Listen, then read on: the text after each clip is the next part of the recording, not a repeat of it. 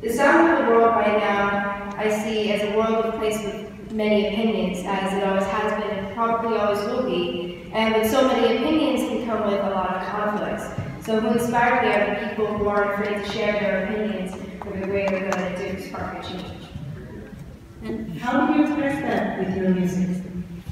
Well, I convey protesters in my piece by creating two separate moods, the feelings of grief and the feelings of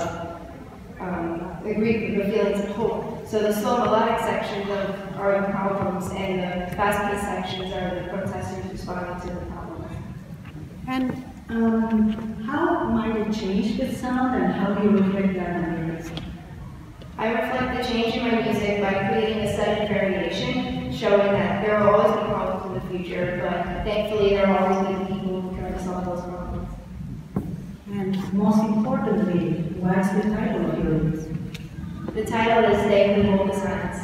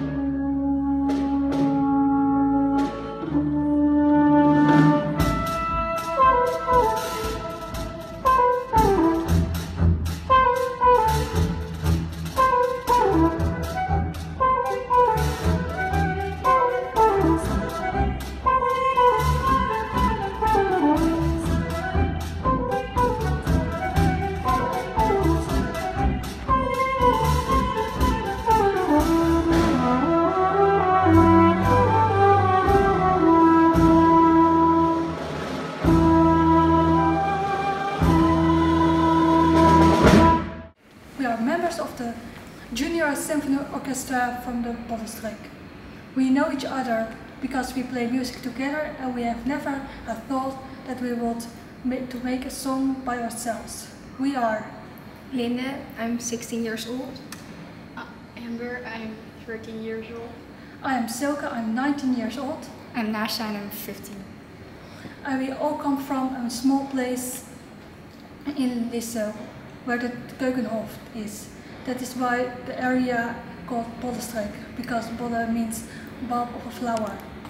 The composition that we made is an answer to the musical postcard called They Who Hold the Silence, and it's made by Mondriana from America, and she's 13 years old. The composition was about the future of our society. We want people to think about if we have enough freedom in the society. Some people have different opinions about this, but it's totally fine. Freedom is important and we want people to have freedom on their opinions. So our theme is freedom. The more cheerful and delighted part of our piece is about the freedom that can be seen in our society. Even though in some countries people might not have as much freedom as countries like the Netherlands. But there is still hope in trying to make more freedom for everyone in this world. This delighted and ecstatic melody can be heard in the middle part of the piece. The beginning and the end of the piece are the fierce and more intense part of the piece. These parts symbolize the cruelty in some countries where they do not have freedom at all. We want everyone in the world to have the same equal rights and freedom, and we want to spread more awareness about that through this piece. And therefore, our title of the piece is Jiyu, meaning freedom in Japanese.